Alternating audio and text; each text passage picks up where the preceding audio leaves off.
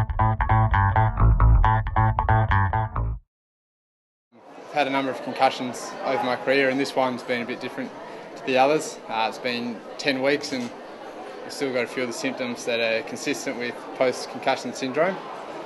So to play again, I'd have to regain full health and fitness, and then be prepared that if I suffered another concussion, it'd be as long or longer on the sidelines, and I'm not prepared to go through that. Concussion's a brain injury. It's pretty serious, and it affects my whole quality of life and has ramifications away from football. The club's been very supportive and patient through this whole process. The doctors there, Andrew Potter, Steve Kennett, Mark Susanna, have shown great care and made sure I had all the information I needed to make this decision. I'd like to thank the Sydney Swans Football Club initially for giving me the opportunity to play AFL, and the Adelaide Football Club for showing patience and faith to allow me the career I've had. Adelaide's a great club to be part of, and I'm proud to have played my footy here. It's a club that expects you to be good and demands improvement. The Adelaide club has built a culture which produces good footballers and also produces responsible and accountable young men who are really well equipped for life away from the game. To the supporters and fans, I thank you, appreciate all the support. Please keep showing your passion for this team, it drives us to succeed. I've enjoyed playing, or at times trying to play, at the highest level for nearly 12 years and been fortunate to play with some of the game's greats. I've had a lot of fun along the way, and was able to develop from a pretty average player into what my dad always described as handy. I thank my teammates, past and present, for their support over the past few months and for great times over the years. In particular, James Gallagher, Nathan Bassett and Ben Rutten for their honesty and assistance in my career. To all my coaches, thank you, but in particular to Craigie, who believed in me even when I didn't. In 2005, I didn't play a senior game. I was out of contract and I had 2 operations at the end of the year. I'd lost faith in my ability to play AFL footy and couldn't really see a way forward. Craigie could, for me. His honesty and direction, along with some hard work, allowed me to have a career which today I'm proud of. To my friend Doug Atkinson, I doubt you'll even hear this, but thank you. To my sisters Emma and Mia and my mum and dad, who supported me through everything I went through, and put everything into perspective, I thank them. My daughter Hayley will never know how important she was in these last few months, but it's pretty tough to be sad or unhappy when she's around. She's great. And to my wife Anna, thanks, champ. Can you just give us, and I suppose the club supporters, some insight into what has actually gone on in regards to your body? Yeah, so the symptoms include headaches, nausea, vomiting. I've had a lot of vision problems, so those are the symptoms that I've had. They don't go away. It's not like I get them when I'm just at the club or just exercising. They're 24/7. The last 3 weeks have improved quite a lot to the stage where I've been doing some exercise again and having long periods where I'm feeling good. So I'm working back towards getting healthy. But yeah, it was tough. Will you fully recover? Yeah. So the information I haven't seen a number of people about that is that I will. I haven't lost any brain function or anything like that, and that I will fully recover. Yeah. What about just your everyday life? Is there examples you can give us where you have been able to do what you want to do in regards to quality of life? Well, it was for a period of time there where I was just at home. I couldn't read. I struggled to watch TV, and yeah, it wasn't great. So from now on, is it just the risk of head knocks that poses the problem? Is that yeah. And obviously the way that I react to them is not favourably. So I'm not prepared to go through this again. It's like I said, it has a big impact on your whole life. to play again, I'd have to be prepared to put myself in a position where there's a chance it would happen, and I'm not prepared to do that.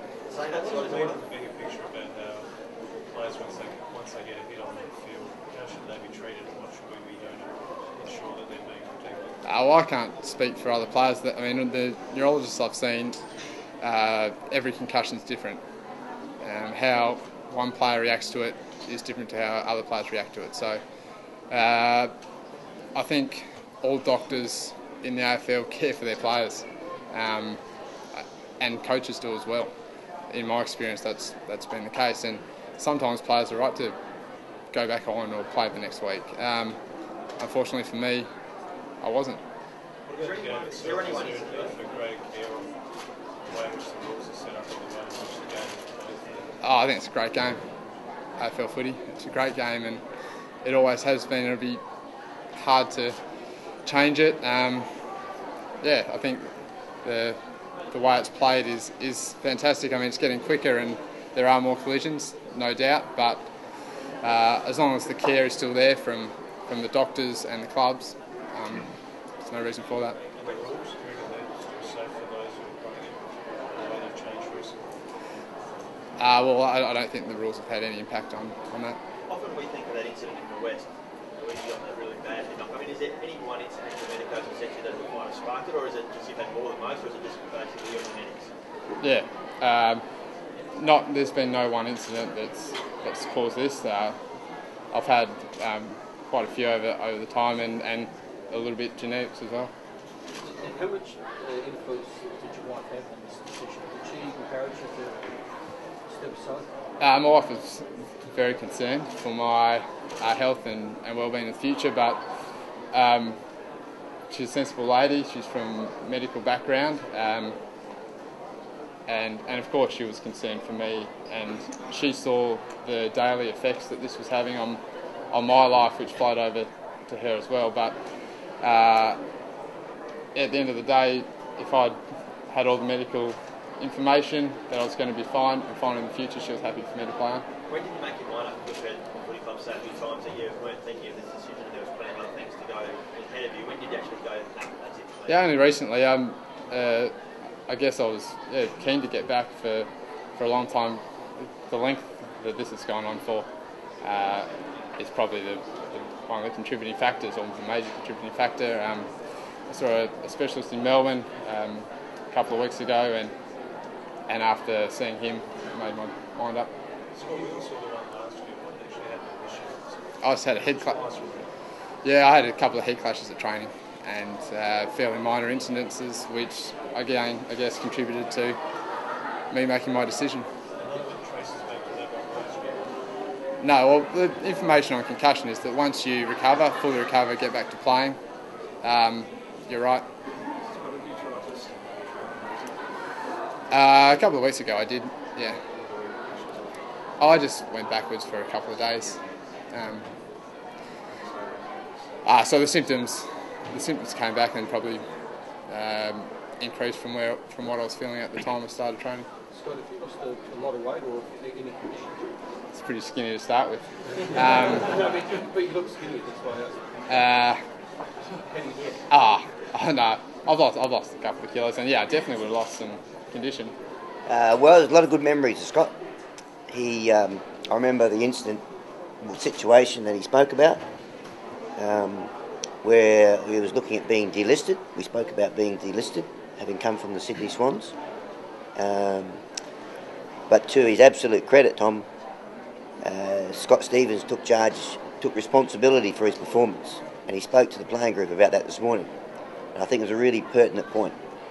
And it's easy in this game for players, coaches to apportion blame all over the place, but in the end, it's really about taking responsibility for your performance. Scott did that, and went from a player that was looking at having been traded from Sydney to us, to looking at being delisted, to ending up being an outstanding player for us,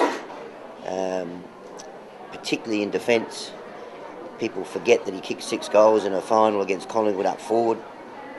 He stood some of the best forwards in the competition, and has been a really important member of our senior leadership group.